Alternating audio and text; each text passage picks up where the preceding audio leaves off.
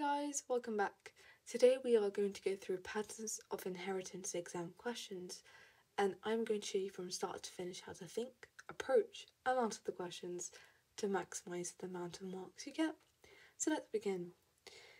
This topic is so good, it's great, because it links so many other topics together and it's almost like you're revising many in one, you know? So here we have a 6 marker. It links to the cell division topic, which is fantastic.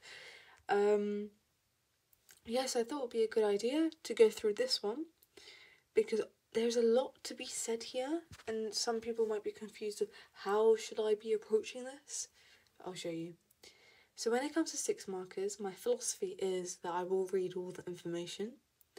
So I'm going to start from, I'll start from the question, then move upwards. So it says, explain how sexual reproduction in Hydra leads to genetic variation of offspring. Let's rephrase this. How does sexual reproduction lead to genetic variation? That's it. Now I'm going to read the information. So it says mitosis and meiosis are important. Fantastic, we already know that. Says that Hydra is a small animal. Okay. Now this is where things get very interesting. So it said, when conditions are not favourable, the Hydra reproduces sexually, and this often happens in winter. Okay. And then it says cells in the body wall produce sperms and eggs by meiosis. So they produce both of them, both sperm and egg, which is uncommon, isn't it? Then it says, large numbers of sperm are released into the water. Oh. So they're releasing it. So that means any individual can fertilise it. Okay? Do you see where I'm going with this? Genetic variation. Okay. Next thing says each egg forms a tough outer coat and can lie dormant at the bottom of the water until conditions improve. Okay, interesting.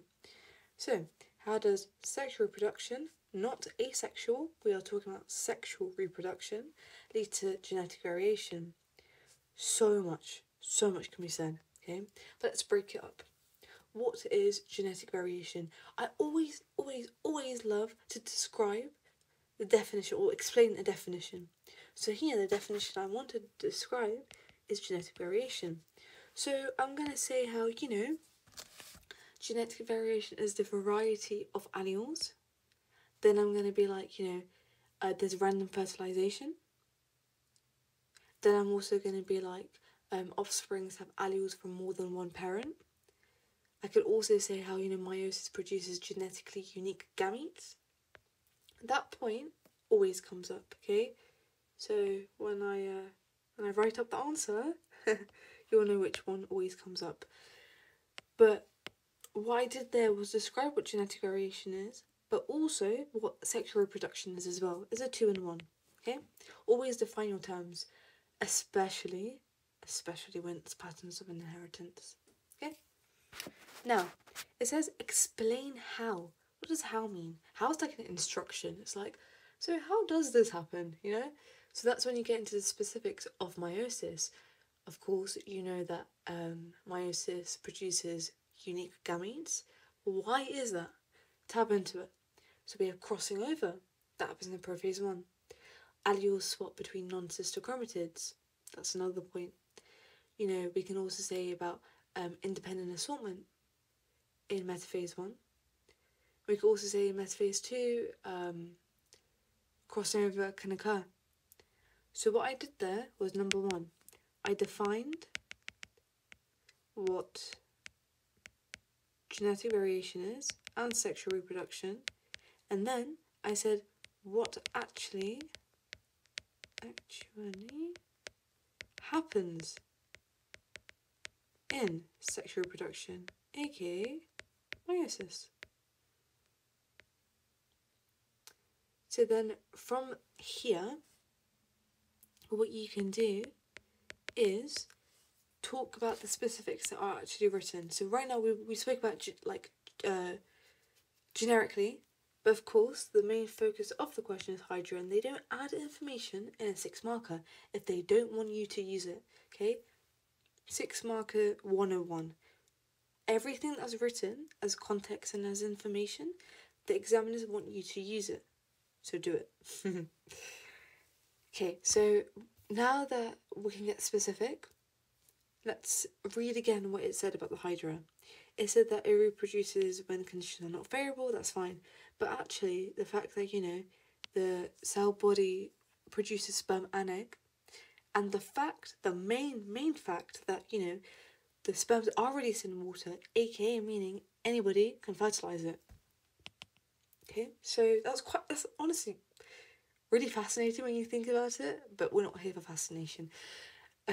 The point you're going to say about hydra now is, the sperm from one hydra can fertilise an egg from another hydra. Okay, 2 hydra can have different alleles, aka genetic variation. You can also say this is quite unique. I don't know whether you would think in this way, but when it comes to animals and water and genetic variation and meiosis and whatever, you always like to talk about the water point, how, in water, things travel far and large distances. So here, you link it to the fact that sperm is carried in water and might travel large distances. So that means, honestly, a hydra could be fertilizing it in, I don't know, like 1,000 meters away from where the location of where it was released from in the ocean. So that means that, there's more genetic variation because there's more different types of hydra. So that's how you do the question, really.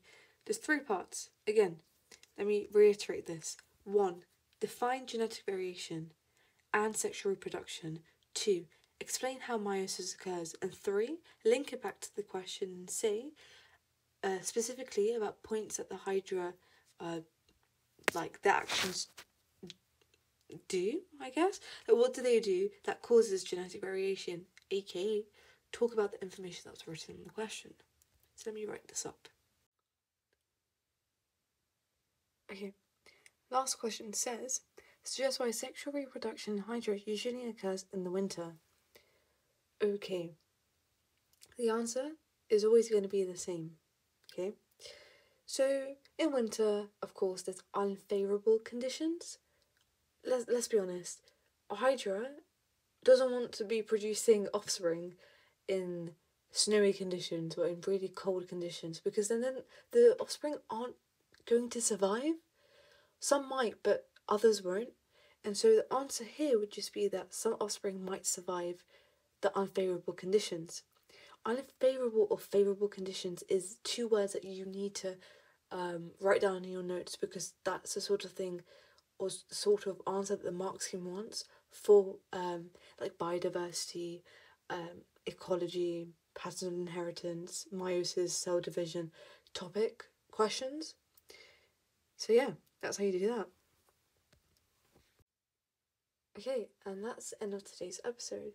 Remember, the 2 most important exam technique tips are: read the question first and state all the obvious points. Now over to you. Try some questions and let me know how it goes.